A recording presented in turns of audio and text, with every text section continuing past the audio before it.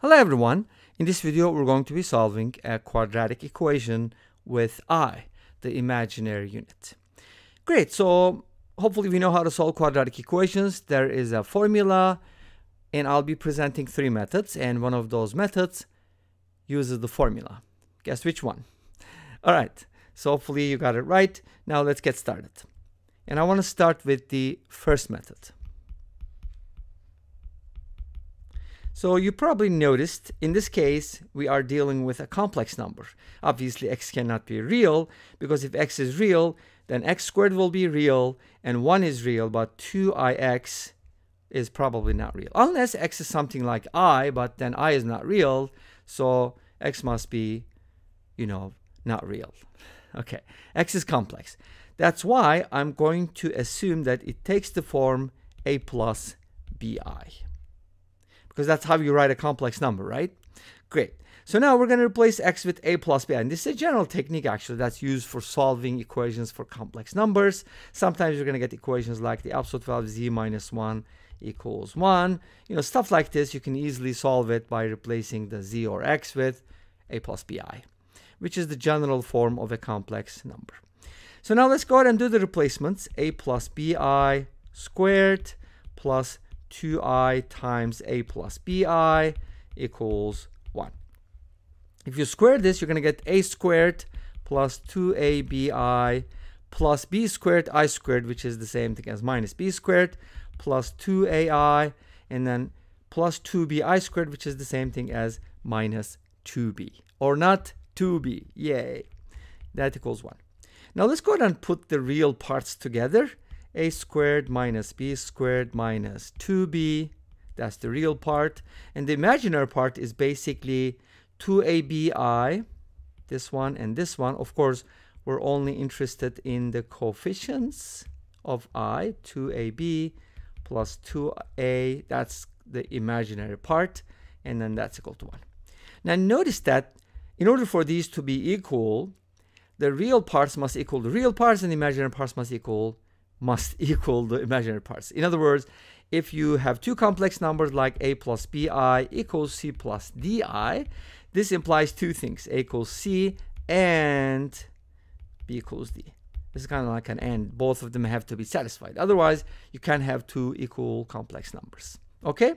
So that means the real part must be 1 and the imaginary part must be 0, because there's no imaginary part on the right hand side, as you can see. You can also write this as 1 plus 0i, which will probably make more sense. So now we got a system of equations: a squared minus b squared minus 2b equals 1, and 2ab plus 2a is equal to 0. So we're going to go ahead and solve this system and find the a and b values, because remember, our x is supposed to be in this form. But what happens? This is quadratic, so isn't it supposed to have two solutions? Well, if you find multiple solutions for x, or a and b, then that means there are multiple solutions. Okay? Cool. Now, let's continue. How can I solve this? The second one seems a little easier, even though you can try to solve for a here, but there's going to be a lot of radicals. I don't think you want to go into that. Let's go ahead and do this. Take out 2a, and it's equal to 0, best of all. Now from here you get two results.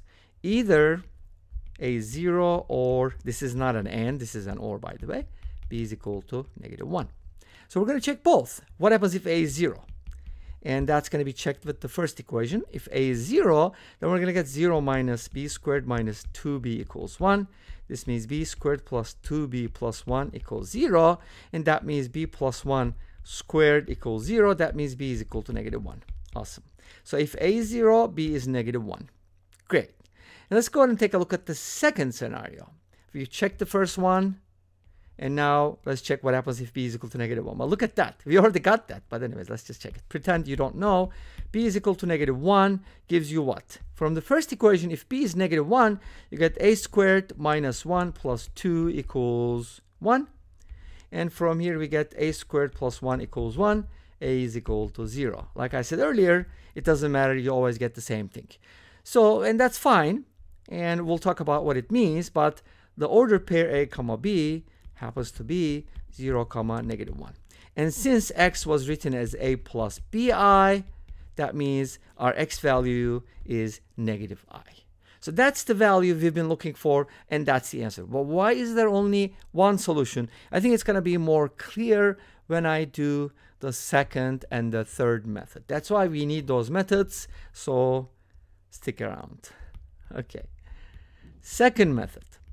For my second method, I'm going to rewrite the equation, of course. X squared plus 2ix equals 1. For those of you who are just coming in, this is the second method. We already did the first method. Now, for my second method, I'd like to use the quadratic formula. Why? Because it works all the time. Let's go ahead and subtract 1 from both sides and then turn this into a full quadratic and then apply the quadratic formula. What does it say? Negative b, negative 2i, plus minus the square root of b squared, which is 4i squared, minus 4ac, which is plus 4, divided by 2a, which is 2. But I squared is negative 1.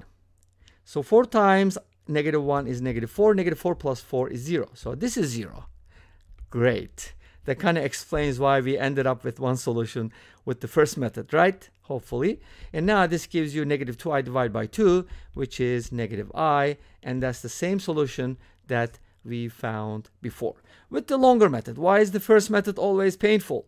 Because that's just the way it is. You know, you gotta understand the more painful method to appreciate the shortcut. That's what I've been telling my students when I was teaching high school. They always complain about, oh, why are you not showing us the shortcuts? Because if you're just given the shortcuts, then you're not really going to appreciate the longer method. And sometimes shortcuts don't work. You got to be very careful about them. All right, third method. So the third method is also a short one. And our original equation was x squared plus 2ix equals 1. And in this case, I'm going to not use the quadratic formula, but something that gives us the quadratic formula. And what is it called? If you said completing the square, you're right about that. Okay, great. So let's go ahead and solve it. How do we solve this? I'm going to replace, and this is really cool, replace negative 1 with I squared. Why? Because negative 1 is I squared. You didn't think about it, did you? Well, a lot of times if we're given I squared, we replace with negative 1. But almost no one thinks about replacing negative 1 with I squared because that's not very common. Anyways, so this is something you can do. And now guess what happens? This becomes a perfect square, and that's perfect because our goal was to complete the square, and we actually did. And that's awesome. Now we got a perfect square, and this tells you what? There's only one solution. It's not real, by the way. But I was going to say the parabola is tangent to the x-axis, but no, it's not going to cross or touch the x-axis because there are no real solutions. Anyways, you get the idea, hopefully, and x equals negative I as before. All right? And this brings us to the end of this video, and this is the Wolfram Alpha's result. Thank you for watching. I hope you enjoyed it. Please let me know. Don't forget to comment, like, and subscribe. I'll see you next time with another video. Until then, be safe, take care, and bye-bye.